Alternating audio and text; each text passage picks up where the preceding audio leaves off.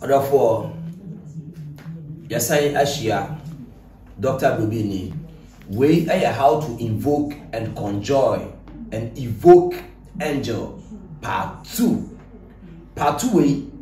Babetro Kwanya Befaswa, Ubitumi, any above Anante, and I say angels Anante, Dr. Bubini. Part 1 medical catcher say before so Ubitumi, any above Anante no. The can practice ewa udem and sana or the aqua bontain. The can practice ewa udem and sana or the aqua bontain. Memma ubia and two futuro enguani and can't say, Oko fre bofwa, obebodam, Oko fre angela, obebodam, and I say, Onia baby na ebesay, ayatosem, Ubiara was a sea way to be a deserve, say was one it. Sebi obofo enante obiara e deserve se wo so nyo obofo na ode enante nti no twedi ampo yakopon ma o guardian angel nti sesi ya dru ba bia wo besiesie wo dan mu na wankasa so wadwira wo ana wasiesie wo ansa na wotumi afra bofo bi ene no anante wo dan mu na me se obepepa ho no mesrawo yewo nyema bia wo de bese form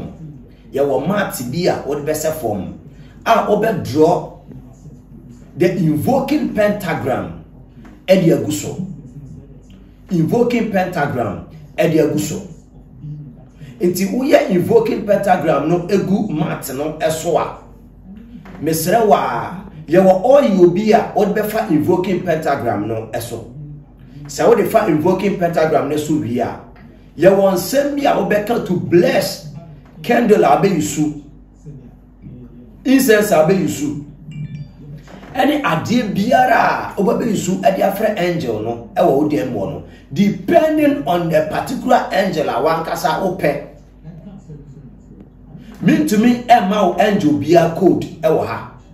nemom no when e general knowledge and Dr. Bubi medemao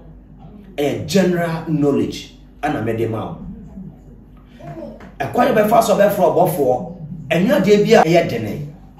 enya den kra entumi enteki u be ye 1 hour mpo less than 30 minutes na obofo no apie ama woni ne kasa ma me kasa mini one angel na me no ye nka ne wasem sisi a angel ya me ba be ka ne wasem a kire wi the twin angel obofo yi obofo bia o ye very good me ka no kure a kire wo ana obofo yi ono na ni adene o ye genius ni bi inkramofo no efe no genie hamzat obofo no ye ni baba ako nanso ni ti eye mienu na ono ope awiamu pa awiamu ana otai epie na nadwuma di a oye ede buo nipa e wasase we so ene se ya oye nyame adwuma na opese wani bie opese edom eba wa asore opese obi betena wani ma aka no asem nyina oye angel of prophecy and oye angel a obetumi predict the future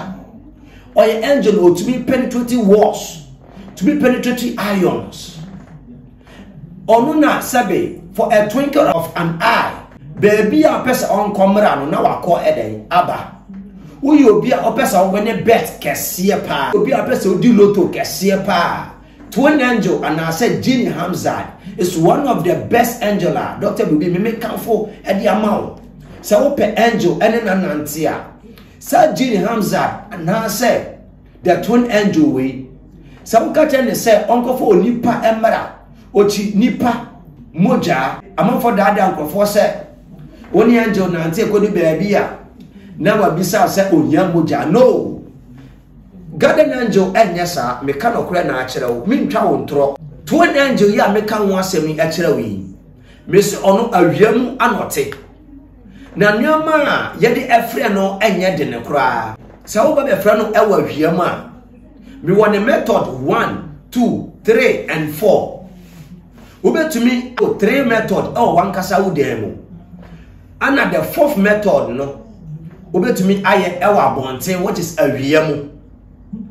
about 3 the first Sunday of every new moon bia anopie ewa awiam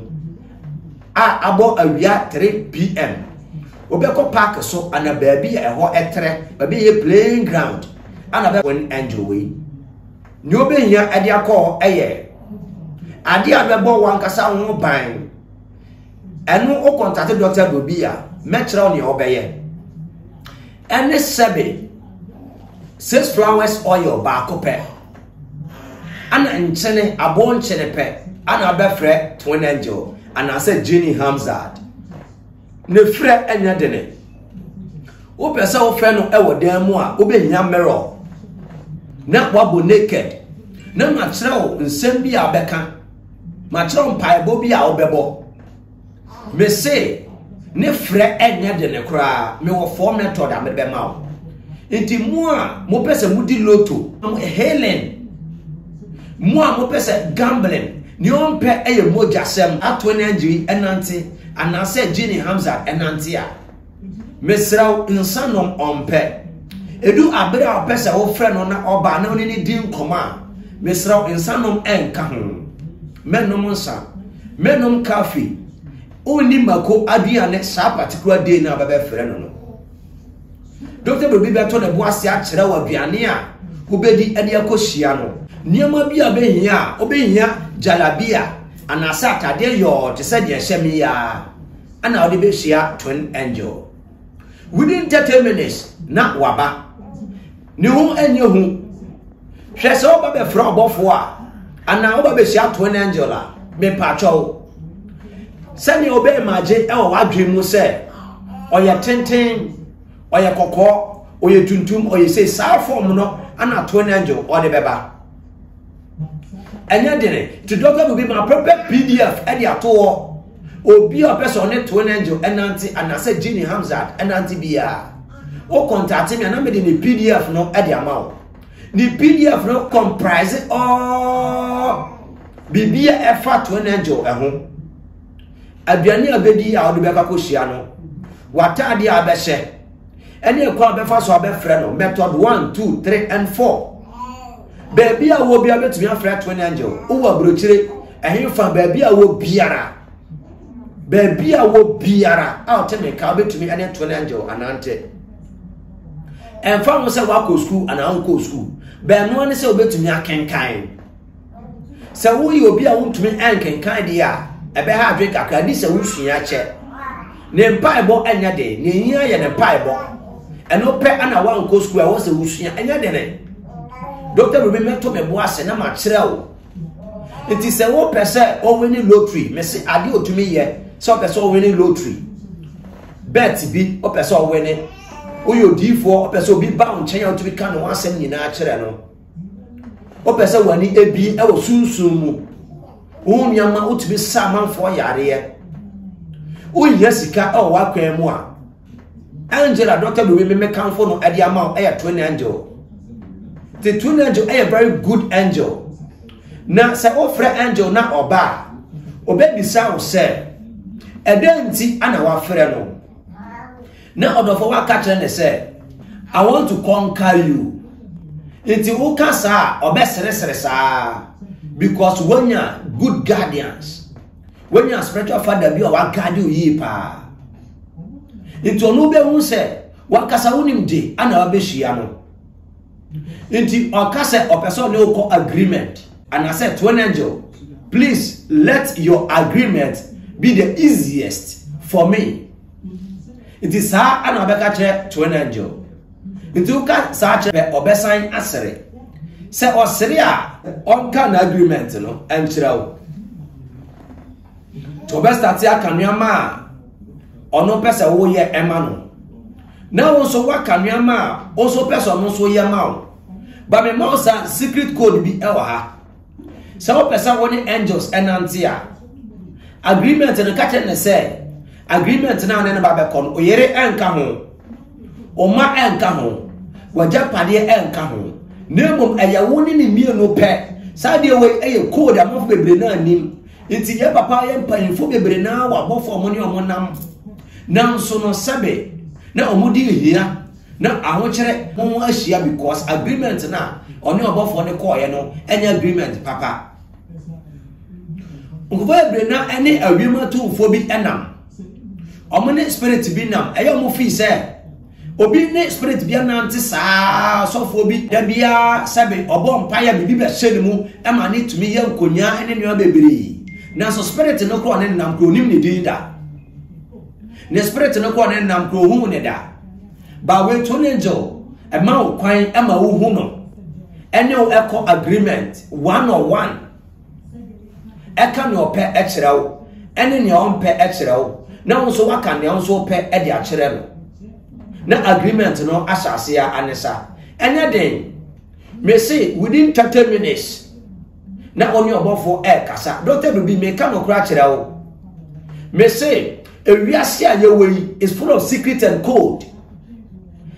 ama adekronti a wo frɛ angels omomba no ana me ka kire wo no me say obi adada wo oso ma wo obofo what to skasa still unyo obofo ne da eye code bi doctor do me say me ato me boase a kire wo ana hwɛ masade we enwo timpa so obi ka kire wo se oni ne mienu nko na nko frɛ obofo bi a menko wo hwɛ ya odo be sacrifice amasa obofo no ebia so obofo no eye obi opemboja hwɛ ne ye so obi kasa obema wo obofo na to kasa menu mienu ekwa akoya hwɛ ne ye me ka no kra kire wo angel bia empese nipa mienu ebe conjoin no asema me ken eye deep secret me ka no kra kire because doctor will minim dia me ka angel bia empese because asema mo ba mo kan say conquer your fears. Conquer your fears. If you conquer your fears, no, spiritual father and not church all the necessary procedures. Now what Jah was saying, na koye, because before so because say koye no, not this means say on what the kind afro for no I introduce so amane dada. And inti say me doctor will go na me train wa. Me wo me ma bia me ma wa ye. Any me ma bia me maji afi wa. Me medikai any angel na di ka kasa na ma che ne se sa da we asuma si ba be frewo enti so frewa me srewo da won di e kire no no so hu ne se wo ho so pa be boa no sa asem ya me kai e deep secret enti angels na mo ba asem mo ka no mo se conquer your fears because enyo bia na wiase wo benya obofo e de nanante anaso be hu obofo physical say me ka no kre na a kire wo enye obia itimi before say me doctor me ka say me boa mo anya angel me di ka hwehwe mu ansa ne ma wi ma hu say angel na me de ne ba be ma wo do oye angel bia o fra na obeba anoma enam say me patro enya dada me pese kire bi koto candle koto we na be wa koto sa ne ma ni nyina no na angel no ama na akoya dada ti medical hwehwe mu ansa ne ma cheche oni ma bia obeye ne ma bia de be dware wo ho for some time and sana ma kire on say ko frɛ no ti me cheche oni ma nketenkete bi e ma wo hu ansa ti doctor will be me guide o to say won so benya guardian angel ene na nante anya tro anya dada akwan so e no krakwan so ti doctor will be ni how to control no ana me kire wo no enti mo pese mo angel physical na mo ni o mo di nkomo no eno ana doctor will be say me meboa wo e ma wo so wanya angel na one na nante if you say eya wasede eya doma nkoma na nkasa na wagbo eya wasede say wo se wo angel because we ye nipa me ka no kra kira wo enti awon ma di wi asese no wan se obesiki permission afi omo wo enti so when your spiritual father papa bia ono onim permission no kra ye kai kra onim ade kro wate wasua obuku mu but onim on practice da